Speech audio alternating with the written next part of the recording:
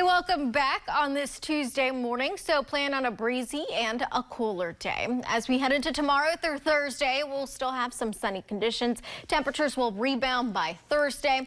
And then Friday into Saturday, that's when our next disturbance moves in. It'll bring in some showers and some thunderstorms ahead of a front.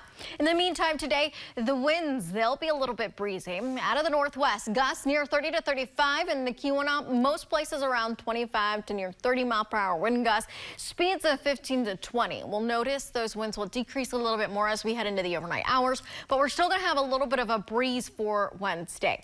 In the meantime, right now, we still have, and we're hanging on to some clouds. We have a few sprinkles working through parts of western Luce County at this moment. There's a little wave of energy that's passing right over us in the wake of yesterday's cold front. There is high pressure to the west, and then there's another cold front just to our north. That secondary cold front is expected to move through by tomorrow night. It should usher in a little bit of some cooler conditions.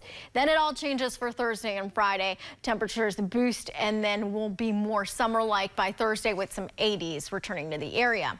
So as far as conditions today, we'll still have clouds early on, clouds decreasing, making way for sunshine. But along that northwest wind flow today, we'll have some spotty lake-enhanced rain showers in some of those eastern counties. Nothing that's a total washout by any means. And then another little bout as we head into tomorrow, rather later on tonight into tomorrow morning. And then tomorrow looks to be dry, sunny, and still a little bit breezy.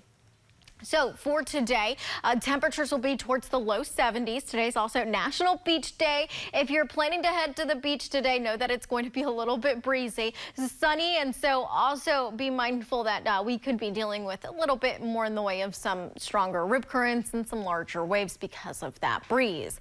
Temperatures for those water temps, Lake Michigan, around 70 degrees. That's more like bath water. Probably feels really good out there right now. Temperatures for today, upper 60s to low 70s across the north and east. Low to mid 70s for areas inland and along the Wisconsin state line. Tomorrow we will be around 70 degrees, and then we're back towards the upper 70s and low 80s on Thursday. It looks like we could have some wide